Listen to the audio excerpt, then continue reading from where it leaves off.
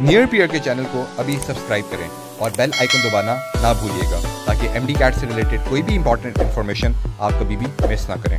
बिस्मिल्लाहिर्रहमानिर्रहीम। अस्सलाम वालेकुम।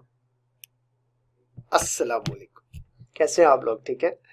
अच्छा, तो आप लोगों को जो न्यू मॉड्यूल मिला, जो नए टॉपिक्स UHS के कुछ ऐड हुए, वैसे तो मैंने काफ़ी ज़्यादा चीज़ें पहले ऑलरेडी करवाई हुई हैं। आप लोगों ने देखा होगा पहले जो MDCAT का प्रीवियस 2018 का सिलेबस है, काफ़ी डिटेल्ड एक एक चीज़ अच्छी खासी डिटेल्ड डिस्कशन में बताई हुई है। और हर उस स्टूडेंट को, चाहे कोई इंटेलिजेंट है, चाहे कोई थोड़ा बहुत अभी कोशिश कर रहा है कि वो स्ट्रीम लाइन में आ जाए जहाँ पे स्टूडेंट्स क्लिक करते हैं एडमिशन्स के लिए, उन सब के लिए, उन सब स्टूडेंट्स को सामने रख के बेटा बात करना मकसद होता है।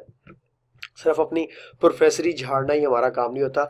बातें तुम लोगों के दिलों और दिमागों के अंदर यूं फैलती चली जाएं और ऑटोमेटिकली खुद ब खुद आपके अंदर से एक आवाज आई, yes I got the point and I am going to put this point in my exam quite accurately.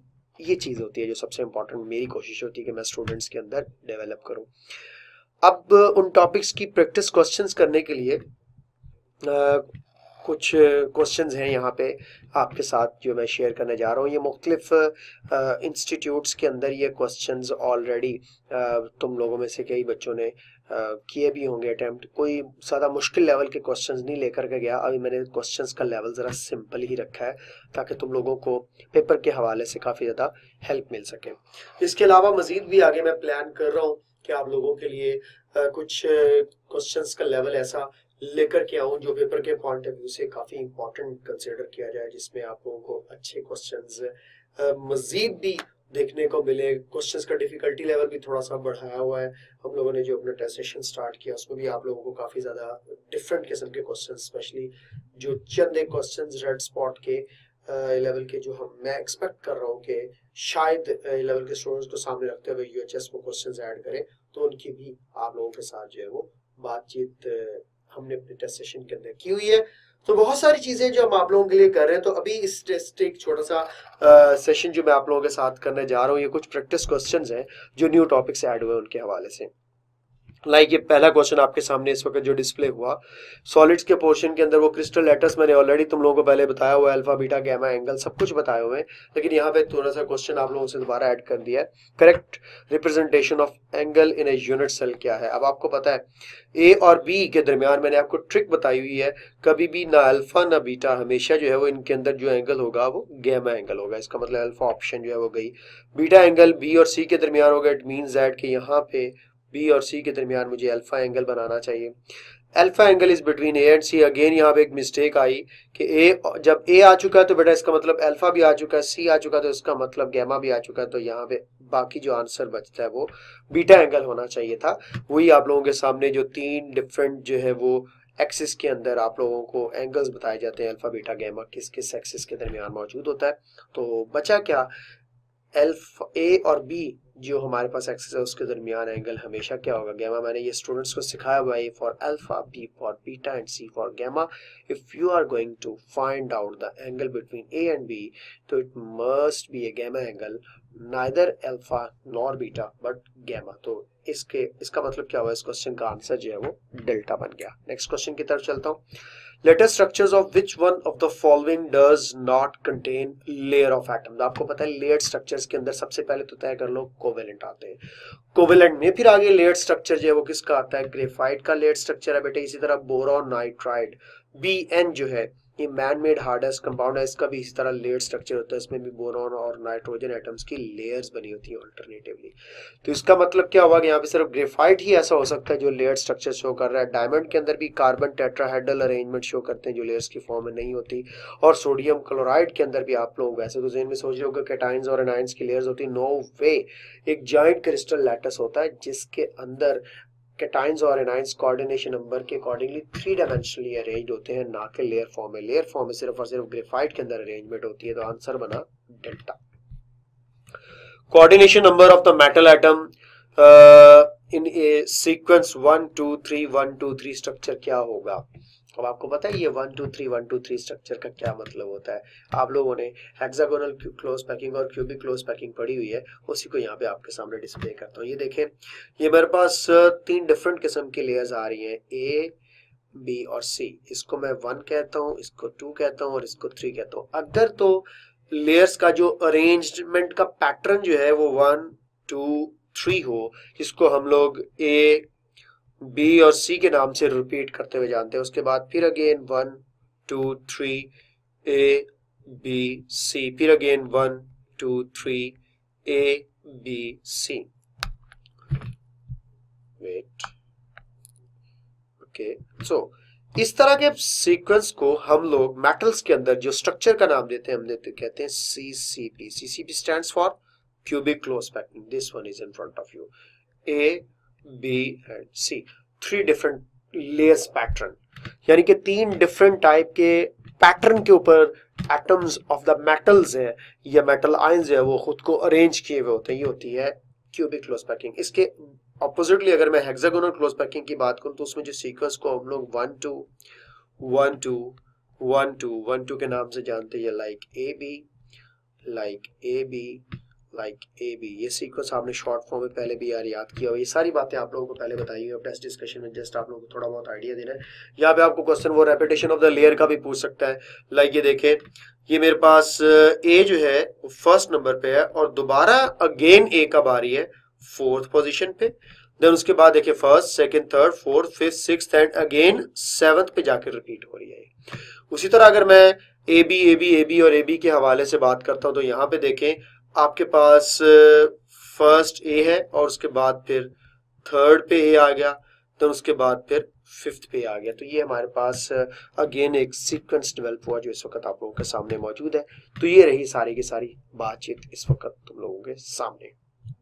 यहीं पे अब आप लोगों को इस क्वेश्चन का आंसर क्या मिल जाना चाहिए कि जब 1 2 3 है तो इसका मतलब है क्यूबिक क्लोज पैकिंग है। और याद रख लीजिएगा क्यूबिक क्लोज पैकिंग के अंदर हमारे पास कोऑर्डिनेशन नंबर जो है वो 12 तक जा सकता है।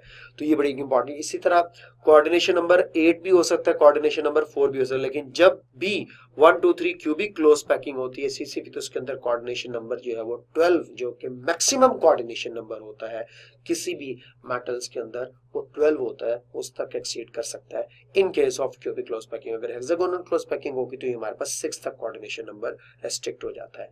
इसके बाद नेक्स्ट जनाब मेरे पास क्वेश्चन आया which is not correct for a metallic lattice A B. अब ए बी और ए बी अब आपको पता है कि अभी मैं बात कर रहा था 6th layer is same as 8th, 7th layer is same as pattern with 4th layer, 5th layer is same as first one and the 9th layer is same as third one। अब मुझे बताओ A B और A B जो भी हमने sequence पढ़ा इसमें देखो इसने इनकरेक्ट पूछा यहाँ पे, ठीक है जी, नॉट करेक्ट, ठीक है। अब आप लोग यहाँ पे क्लियर कट देखो कि यहाँ पे जो रेपिटेशन हो रहा है फर्स्ट और थर्ड का हो रहा है, अगर यहाँ पे देखें तो सेकंड और फोर्थ का हो रहा है, तो हर हमारे पास एक लेयर छोड़ करके अगली लेयर रेपिटेशन में जा रही, like first then third then 5th। ये हमारे पास 1 जो है वो ऑड नंबर्स पर रिपीट हो रही है और सेकंड जो बी लेयर है वो इवन नंबर पर रिपीट हो रही होगी, लाइक 2 पर रिपीट हो रही है, देन 4 पर रिपीट हो रही है, देन 5 पर। यूं समझ लो कि यहाँ पे हमारे पास जो रेपिटेशन है वो या तो इवन नंबर में होगा या ऑड नंबर में रेपिटेशन होगा। यहाँ पे हमारे पास रेपिटेशन में इवन नंबर भी होंगे और ऑड नंबर भी होंगे। एक शॉर्टकट बता दिया आपको क्यूबिक क्लोज पैकिंग और हेक्सागोनल क्लोज पैकिंग में। दोबारा से बता देता हूँ, जब या तो ऑड नंबर रिपीट हो रहे हो या इवन नंबर रिपीट हो रहे हो तो हमारे पास हेक्सागोनल क्लोज पैकिंग होगी। और रेपिटेशन के अंदर अगर मेरे पास इवन और ऑड दोनों नंबर आ रहे हैं तो उनको मैं जो है वो क्यूबिक क्लोज पैकिंग के अंदर इंक्लूड करूंगा। अब यहाँ पे आप लोग खुद फैसला कर सकते हैं कि आंसर क्या बनेगा हमारे पास बेटा, कि 6th और 8th दोनों इवन नंबर इस वक्त दिख रहे हैं, 5th और फर्स्ट भी आप लोगों को इवन नंबर ऑड नंबर दिख रहे हैं, 9th और 3rd भी आप लोगों को ऑड नंबर दिख रहा है। तो एक ही यहाँ पर आप लोगों को इस वक्त दिख रहा होगा, एक ऑड है और एक इवन है, तो ये कभी भी रेपिटेशन में नहीं आ सकता। ये शॉर्टकट बताया आपको, शॉर्टकट बताया, क्या याद करोगे कि जब भी या तो इवन नंबर में रेपिटेशन हो या ऑड नंबर में रेपिटेशन हो तो वो ही हमारे पास जो है वो हेक्सागोनल क्लोज पैकिंग होती है, अदरवाइज क्यूबिक क्लोज पैकिंग होती है जब इवन और ऑड दोनों रिपीट हो रहे हो। Latest points of A covalent solid represents क्या करते हैं, एटम्स भी, मॉलिक्यूल्स भी, आयंस भी, कैटायंस या एनायंस भी। तो अब आप लोग मुझे ये बताओ, कोवेलेंट सॉलिड की बात हो रही है तो कोवेलेंट सॉलिड ऑफ कोर्स किसके मिलकर बनता है, न्यूट्रल एटम्स का। तो आंसर क्या बनेगा, अल्फा। इन closest packing metal atoms occupy, आपको पता है कि मेटल एटम्स जो है वो 74% तक मैक्सिमम स्पेस ऑक्यूपाई करते हैं। ये मेटालिक स्ट्रक्चर आप लोगों ने पढ़े हुए हैं, उसके अंदर ये बात आपको पता है। और बाकी 26% जो है वो फ्री स्पेसिस फिर भी मौजूद होती है, जिनको हम इंटरस्टिसेस का नाम भी दे सकते हैं। Next, greater distance between atoms of iodine is observed in, सबने पढ़ा हुआ है शॉर्ट क्वेश्चन, कि जब आयोडीन सॉलिड फॉर्म में आता है तो सॉलिड फॉर्म में उसके एटम्स एक दूसरे के क्लोजर होते हैं। लेट्स सपोज ये आयोडीन का मॉलिक्यूल है, ये एक और आयोडीन का मॉलिक्यूल है, और ये फिर एक और आयोडीन का मॉलिक्यूल है। सॉलिड फॉर्म में इनके दरमियान intermolecular force of attraction develop होती है, जैसा कि आपको पता है पोलराइजेबिलिटी की वजह से। ये इस वक्त आप लोगों के सामने मैंने पार्शियल पॉजिटिव और पार्शियल नेगेटिव चार्जेस बना दिए आयोडीन एटम्स के अंदर, जो कि सॉलिड स्टेट में इस वक्त मौजूद है। और आपको पता है कि इस electrostatic force of attraction actually करना क्या है। ये electrostatic force of attraction neighbouring atoms को अपनी तरफ अट्रैक्ट करेगी। तो कहते हैं कि जब आयोडीन I2 गैसियस स्टेट में होता है तो इसकी जो बॉन्ड लेंथ है दो आयोडीन एटम्स के दरमियान वो होती है 266.6 पिकोमीटर। लेकिन जैसे ये सॉलिड फॉर्म में आता है तो ये फोर्स ऑफ अट्रैक्शन के डेवलप होने की वजह से स्ट्रेचिंग होती है। इस स्ट्रेचिंग के रिजल्ट में ये बॉन्ड लेंथ बढ़ के 271.5 पिकोमीटर तक चली जाती है, जो कि हम लोगों ने बड़ा इंपॉर्टेंट शॉर्ट क्वेश्चन भी एफएससी लेवल तक बच्चों को बताया हुआ है। तो ऑफ कोर्स यहाँ पे आंसर होगा सॉलिड स्टेट के अंदर सबसे ज्यादा स्ट्रॉन्गर जो है वो फोर्स ऑफ अट्रैक्शन डेवलप होने की वजह से बॉन्ड लेंथ की स्ट्रेचिंग होती है, और बॉन्ड लेंथ की स्ट्रेचिंग की वजह से बॉन्ड लेंथ बढ़ जाती है। Crystalline form of which one of the following can be referred as a giant molecule, iodine, diamond, ice या रॉक सॉल्ट। अब आप लोग देखो आयोडीन जो है आप देखो उसने सिंपल क्लियर कट पूछा है, जायंट मॉलिक्यूल कहना है जिसके अंदर नेटवर्किंग हो जाए। अब नेटवर्किंग आपको पता है किसके अंदर होती है, ऑफ कोर्स डायमंड के अंदर होती है। आयोडीन स्मॉल मॉलिक्यूलर फॉर्म में एग्जिस्ट कर रहा होगा, आइस भी इस तरह मॉलिक्यूलर सॉलिड है। ये जायंट मॉलिक्यूलर स्ट्रक्चर जो है वो रिलेट होता है बेटे कोवेलेंट सॉलिड्स के साथ, हमेशा याद रख लीजिएगा। Zinc plus nitric acid, zinc nitrate plus NO2 plus H2O, what is correct for the following for this reaction, इनमें से कौन सा करेक्ट है। जिंक लूज कर रहा है 2 इलेक्ट्रॉन्स और पर एटम, नाइट्रोजन गेन कर रहा है 1 इलेक्ट्रॉन पर एटम। नाइट्रोजन की ऑक्सीडेशन स्टेट फासला करेगी +5 से +4 पे जा रहा है, 1 इलेक्ट्रॉन गेन कर रहा है, यस कर रहा है। Balancing coefficient of zinc is 1, बिल्कुल ठीक है, आप लोग जिंक को 1 के साथ ही यूटिलाइज कर रहे होगे। हाँ, नाइट्रिक एसिड के साथ आपको 2 लगाना पड़ेगा क्योंकि यहाँ पे 2 नाइट्रेट ये बन रहे हैं और यहाँ पे 2 NO2, तो आपको यहाँ पे इसकी बैलेंसिंग के लिए 4 लगाना पड़ेगा और यहाँ पे 2 NO2 लगाना पड़ेगा। तो ये इक्वेशन इसकी बेस पर बैलेंस हो जाएगी। यहाँ पे वाटर को भी बैलेंस करने के लिए 2H2O हो जाएगा। Anyhow balancing coefficient for zinc is जो वो 1 होगा, तो इसका मतलब है यहाँ पे सारी ऑप्शंस ही करेक्ट है, डेल्टा आंसर बना। कॉपर का नाइट्रिक एसिड के साथ रिएक्शन है, बैलेंसिंग ऑफ इक्वेशन की बेस पर थोड़ी बहुत तो बात करनी चाहिए आप लोगों को क्योंकि ये टॉपिक ऐड हुआ है। वैसे मैंने ये आप लोगों को प्रीवियस MDCAT के अंदर करवाया, इसलिए मैंने दोबारा इसको रिकॉर्ड नहीं किया तुम लोगों के लिए, क्योंकि मैंने ये आयन इलेक्ट्रॉन मेथड चार्ज को बैलेंस करने का पहले आप लोगों को मेथड बताया हुआ है। Total number of electrons lost by the copper in the following equation. Copper 0 से अपनी +2 ऑक्सीडेशन स्टेट में जा रहा है। अब उसने पूछा कि टोटल नंबर ऑफ इलेक्ट्रॉन्स जो लॉस्ट हैं उसकी बेस पर बात करनी है। तो बेटा अगर 1 मोल देखें तो 2 इलेक्ट्रॉन लूज कर रहा है, तो 3 मोल्स कितने कर रहे होंगे, ऑफ कोर्स 6 इलेक्ट्रॉन लूज कर रहे होंगे। तो आंसर क्या बनेगा, 4। बैलेंसिंग ऑफ इक्वेशन में यही चार्ज बैलेंसिंग और इस तरह की बातें आपसे पूछी जाएंगी। The basic principle of the balancing of redox equation is to equate loss and gain of electron, loss and gain of ions, loss and gain of mass, loss and gain of charges। of course ion electron method में electron gain और loss को जो है वो balance किया जाता है। Alpha answer होगा। lower the value of electron affinity of the fluorine in its group due to the repulsion of, आपको पता है कि जो हमारे पास thick electronic cloud of fluorine है वो एक रिपल्जन की रीजन बनता है इनकमिंग इलेक्ट्रॉन को, और इस इनकमिंग इलेक्ट्रॉन की रिपल्जन की वजह से इसकी इलेक्ट्रॉन एफिनिटी एक्सेप्शनली जो है वो कम हो जाती है। तो आंसर बनेगा Charlie. The element with lowest electron affinity in the second period. अब आप लोग खुद फैसला करो, सबसे लो इलेक्ट्रॉन एफिनिटी किसकी होनी चाहिए, जिसके ऑर्बिटल या तो कंप्लीटली फील्ड हो या हाफ फील्ड हो। तो आपको कंप्लीटली फील्ड ऑर्बिटल वाली यहाँ पे कौन दिख रही है, नियॉन दिख रही है। तो नियॉन नोबल गैस के होने के नाते सबसे lowest electron affinity value show करेंगे। हमें पता है कि इनकी इलेक्ट्रॉन एफिनिटी नेगेटिव की बजाय इवन के पॉजिटिव या जीरो वैल्यू में चली जाती है। Which is a solid non-metal of second period with less than 4 electrons।